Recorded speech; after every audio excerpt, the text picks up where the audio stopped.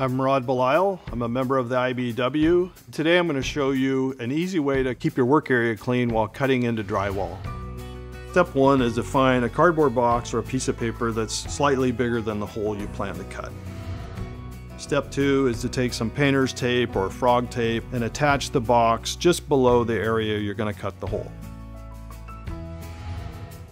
Step three, you cut your hole and all the dust and debris falls into the box. Step four, you're going to peel away the box and you won't be required to do any additional cleanup. This tip is efficient because it eliminates having to do any additional cleanup after you've cut your hole and you just carry away the debris. For more helpful tips, visit IBEWourpower.com. When it comes to hand tools, only one brand matters: Klein Tools.